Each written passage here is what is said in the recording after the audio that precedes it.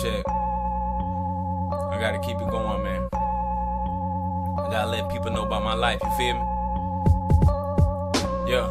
It's 5 years later, now I'm 10 years old, and I be hanging with some people who just sell dope. But guess what? I ain't got my hands dirty yet. But every time the cops pull up, I'm the first one to jet. I ain't did shit, but I guess it's cause I'm from these streets. Everybody else ran, so if I don't, they gon' question me. And I ain't trying to get questioned, cause I ain't gon' say nothing. All they want me to do is rat out on all my brothers, but I won't do it, see? If I ain't knew nothing, I know to stay silent. 10 years old, but the older head seem like a choir. I grew up in the hood where all I seen was violence. You may see a bitch getting stabbed by a nigga like Michael Myers. Shit, I'm only 10 years old, I'm in the 5th grade. That's when I got real cool with Kobe, him in Sexton class. And we always at the ass. Every time we said anything, she threw us out of class like, damn. Now we walking to the principal office. We thinking like, man, what you think they gon' talk to us about? He like, fuck that, man, you wanna skip? We out. We could walk to my house, just don't run your mouth. I'm like, cool, it was right before lunch too. We waited right before the class went to the lunchroom, and then we ducked out the back, right by pickup, and his dogs in the path, so we had to go pick some sticks up. So we get to his crib. I mean, it's a whole bunch of people that skip school today, you know how that is.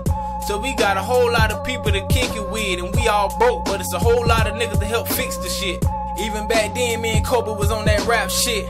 We used to sit around, break, and just kick the shit. But sometimes it was like, damn, don't you know we could really make it happen if we ever had the chance? So that day we came up with a plan. He said, I'ma write some shit, and you gon' write some shit, and we gon' rap for the class. I laughed, like, nigga, you know what you getting into? You know if I write this shit down, nigga, I'ma finish you. He like, man, you ain't got shit for real.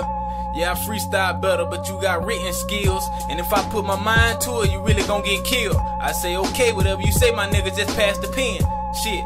So we get straight to it. I wrote a whole page of some shit that was straight ruthless. I look at him and say, how you doing? He said, I'm cool. On the real, I ain't never been this ready to go to school. Cause I feel like I got something to prove. Cause every day he killed me in the freestyle during school. But I feel like this my chance to shine. I'm in that mood. I'm feeling this shit and I know my class gon' feel it too. Yeah, I never forget. We was at PE. It was me, him, Denzel, Quint, Mouse, and JD. A few females too, but I only remember Kaylee. Everybody so hyped cause this some shit that they never seen. So they like, shit, who gon' go first? And then one nigga said, man, whoever got the shortest verse. And that was Kobe. And that nigga started going. And I ain't even gonna lie, when he started spitting, I felt hopeless, cuz I'm a poet. But the shit that nigga was saying had me feeling like everything on my paper was real lame. But I ain't even gonna lie, I spit my shit. Them nigga looked at me like, oh, he killed your shit. And I'm like, damn, back to the drawing board. I can't freestyle or write better than this nigga, man.